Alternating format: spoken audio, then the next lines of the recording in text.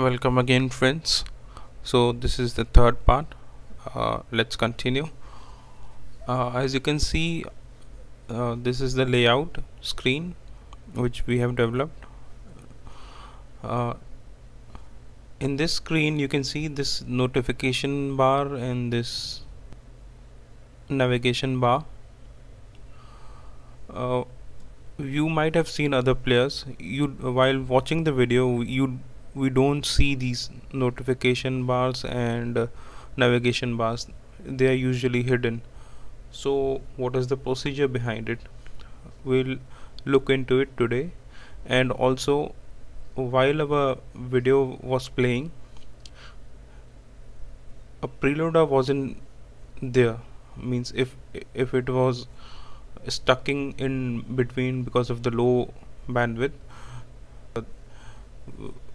there should be a preloader which should prompt the user that the video is loading, wait for some time. And also, you might have observed that after we press the back button, the video doesn't stop. The sound continues in the background. So while pressing back button, we have to write some code to stop the video. So today we'll be covering all these things. So let's switch back to code. So these three things we'll be covering: hiding the bars, both notification and navigation bar, showing the preloader whenever it is required, and stop the video when user presses the back button. First we'll be looking the code for hiding the bars. For hiding bars, both notification bar and navigation bar, we need to get a view of the window. So by get window, by this function get window dot get decor view, we get the view. Now we have to set we need to set some flags to make those bars invisible.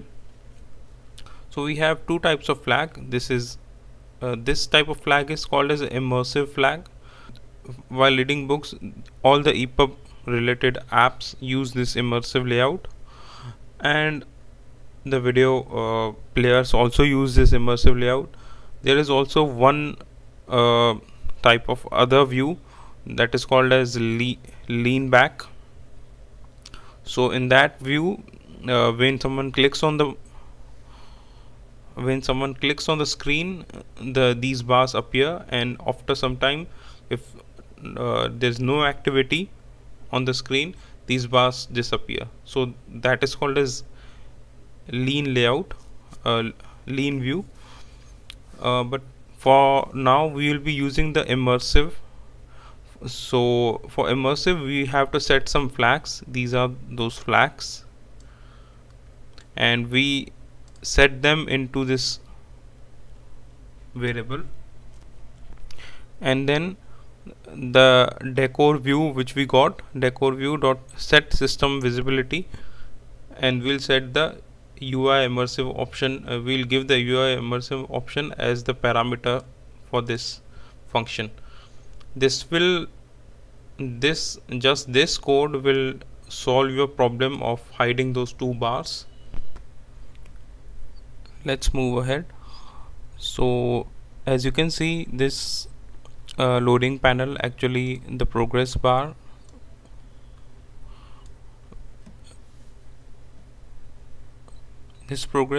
comes in the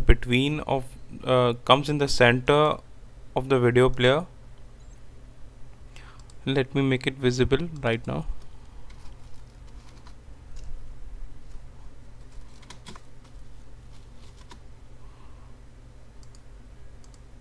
So in the design view, you can see this progress bar, but in the design, while designing, we have to keep it invisible. In the code we'll make it visible or invisible depending upon our requirement. So this is the loading panel. I'll initiate it over here. Now the player tells me when the user when the video has started loading, is in the buffering mode or is in the play mode. So depending on the event given by the player, we'll have to hide the loader or show the loader. So for that we have to make a runnable variable, which is actually runnable update player, and inside it we'll write the switch statement. So the player variable which we have defined over here, player equals Exoplayer new instance, by giving renderer as 2, this player dot get playback state gives me the current playback state of the player. So in the switch statement I'll write this thing, player dot get playback state, and it will give me the current playback state. So if the case is buffering, I'll show the loader.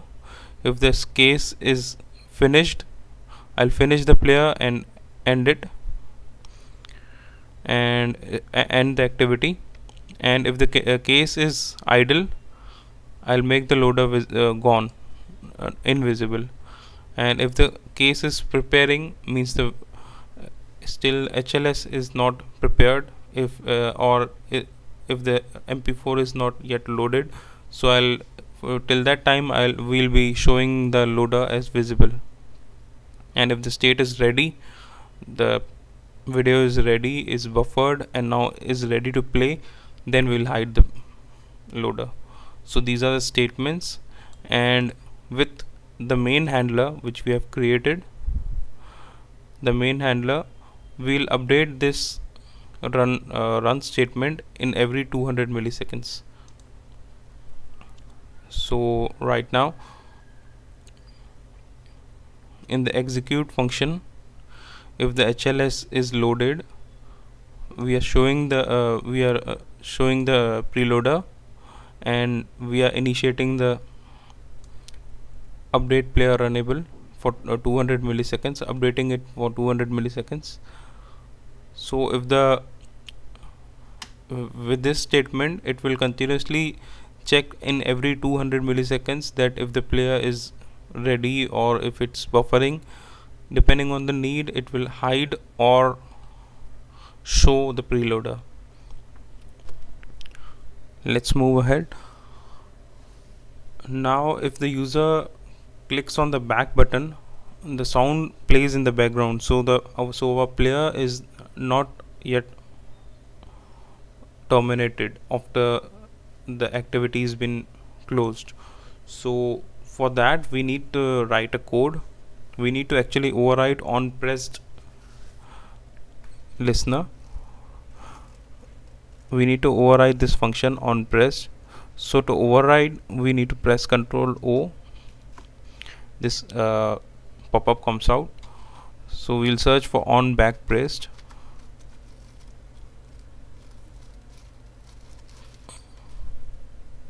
So this is on back pressed. We'll just click on OK. We'll select this and click on OK. So this comes up and the function is written. And now inside this function we need to kill our player so that it doesn't play in background. So we have written the code for that. This is the function kill player. Inside it we are checking if player is not equal to null. If it's null, means the player is not yet made. If it's not null, it means it is playing, or it is in the idle state, or whatever, if it is in the buffer state. So if there is a player, we need to release it. The release function actually kills the player or stops the player, or if it's playing. So this will do the code, this will do the work for us. We need to actually call this function when someone presses the back button. That's it. This will solve a problem when user clicks on back button and the sound is playing in the background. It will not play after this code has been written. And now after this we'll check on the device. So let's go to device. Let's launch the application. So I have a less bandwidth connection, and see, you can see the preloader before the video plays.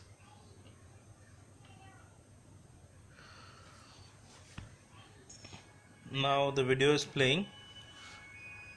You can see before video played we saw the preloader, and now the video is in buffering stage. So here again we can see the preloader.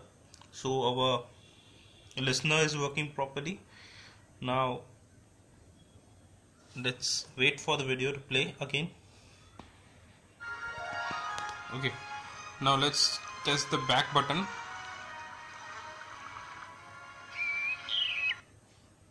So the video stopped, and as you can see, both navigation bar and notification bar both are invisible, and this is the preloader because the video is in buffering mode. And now we'll press the back button. The video stopped. So what we try to implement is now implemented in this app.